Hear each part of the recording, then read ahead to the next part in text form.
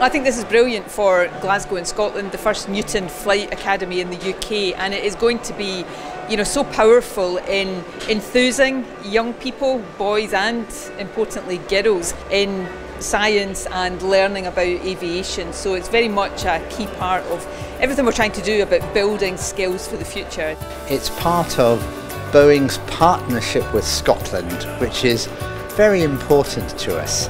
And it's also part of Boeing's commitment to growing a new green generation of young people who see aviation as a challenging sector to work in, to help improve our climate while ensuring that we can still connect people globally.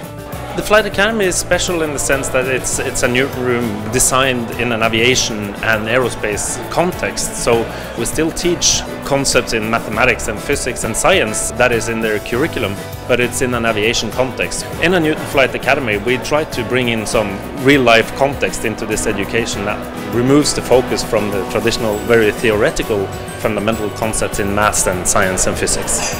Our role is to inspire the next generation. We'll do that through exciting experiences, but we also do it by connecting young people to scientists and engineers in industry and academia.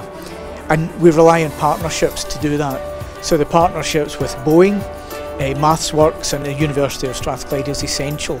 The Flight Academy for me epitomises the great fruits of collaboration, and we're seeing this as a platform for Boeing and FIRST Scandinavia coming together and making science, engineering and technology and innovation such an exciting prospect, particularly for young people. Celebrating the big investment Boeing has made in the Newton Academy tonight is a real cause for celebration. I think it bodes really, really well for opportunities for young people in Scotland, and attracting more of them into STEM subjects and making them more aware of Boeing's activities and some of the benefits they bring to society and to the economy.